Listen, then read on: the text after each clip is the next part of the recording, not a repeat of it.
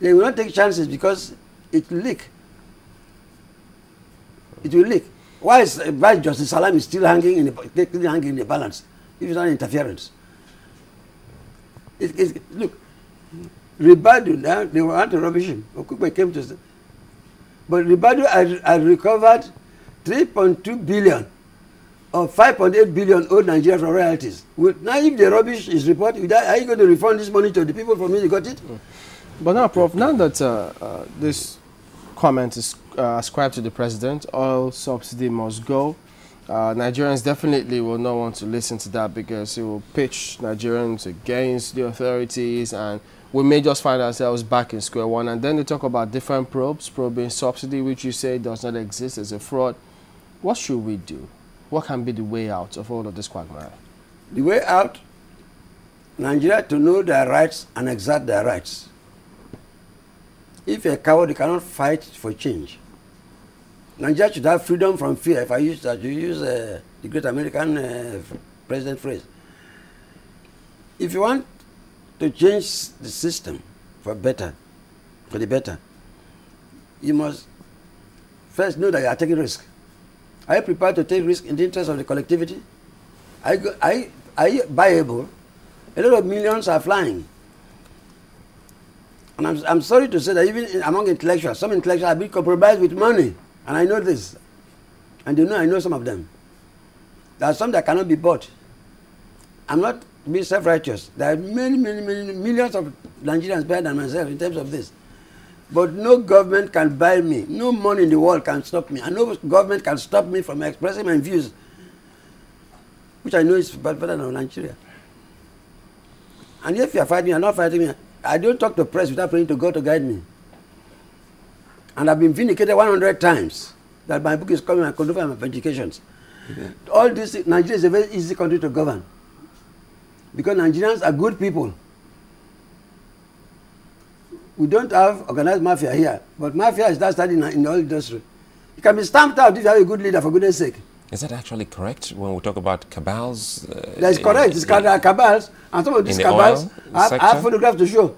Some of these cabals are so generous to congratulate the president with full-page advertisements.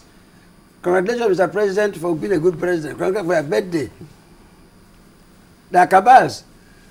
Question. I asked this when we were doing Vision 2010.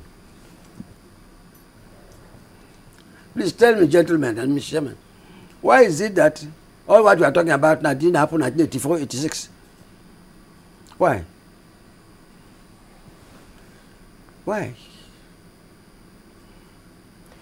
Because, look,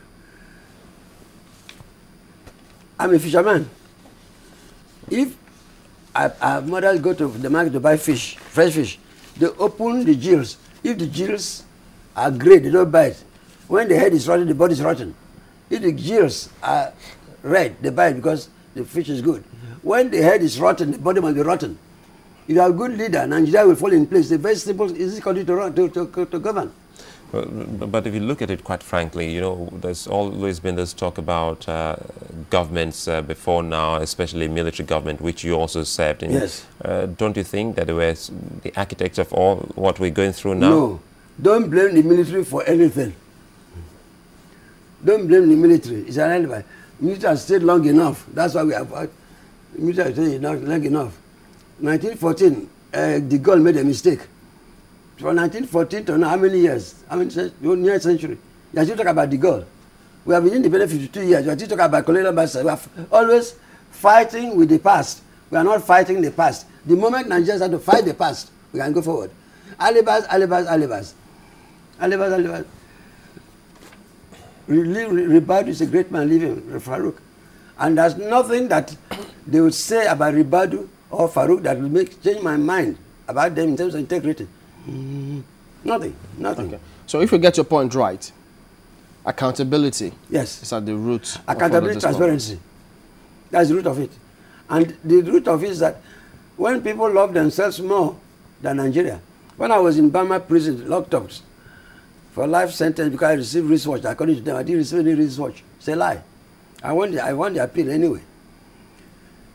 Idea came to me, what I call accountability quotient. a public officer must ask himself, are you, for using your office, are you gaining more than you are putting to Nigeria? What you do to Nigeria is divided by what you do for yourself, accountability quotient. There's no accountability, there's no transparency. Stealing the public purse is now a common pastime until the great Sheikh Musa always quote him, he said, in Nigeria, it is not only that officials are corrupt, but that corruption is official. Sheikh Musa said, he published, I have the copy. He said, in Nigeria, it's not only that officials are corrupt, but corruption is official. Nigerian official corruption has gone in a crescendo. This is the worst time ever. You know, let's talk about oil blocks. How has it been managed? Listen, that's another fraud. Look, oil blocks, that's the life of the oil industry. Now, oil blocks are awarded anyhow. I have a paper in my house in Ibadan. Don't you have one? Because I think the story is every minister or anyone who's been in government always has one. So I challenge any person, I challenge federal government of Nigeria to use all the intelligence they have in the world. By the time the West has even been interested in oil block. If you want oil companies, I don't have one share in any oil company. I refuse to. Although it's my right. I know that being a social critic vocal, if even they gave me 1,000 shares, they say it's because it's oil minister. I have no share in any oil company. I have no oil block. I'm not interested. I've not even considered it. But I have a document in my house in Ibadan where Julamino said he gave oil block to a particular Nigerian without reference to the president. I said either the president is careless or you are lying. How can you give the wealth of Nigeria to somebody without knowledge of president? I cannot even award oil contract without approval of my president. So everything has been bastardized. And until we come around to sanity, like what is happening is insanity. Until we come to sanity, this economy will not go on. And I've said any government that manages the Nigerian oil industry poorly is not fit to be there. So as things are now, you're saying that we can completely stamp out corruption? We can. We can completely stamp out corruption for two reasons. First, we are working from good soil. Nigerians generally hate corruption.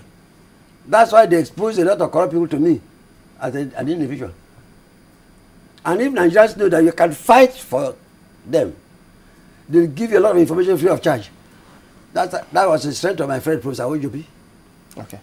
What's the title of the book that is going to come out now? Now, this macroeconomic approach to external debt by Professor S.E.B. Ajayi, Professor of Economics in Ibadan.